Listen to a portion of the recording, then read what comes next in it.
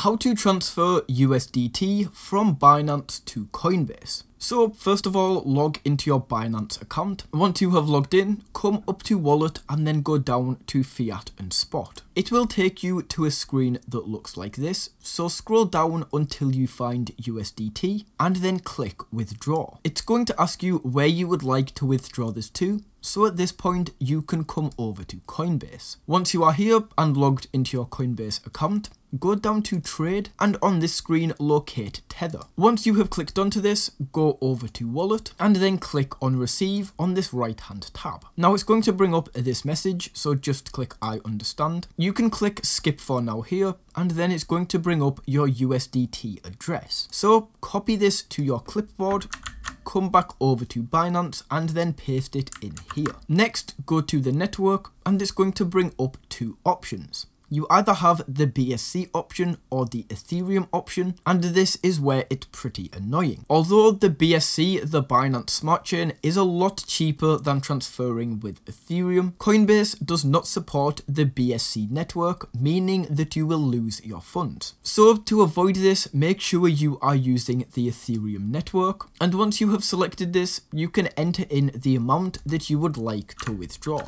It's going to tell you how much you are actually going to get after the Ethereum network has taken its fee, and once you are happy with this, you can click withdraw. It may take you to a final confirmation screen, so just go through with all of this, and then once you have done this, you will have transferred your USDT to Coinbase.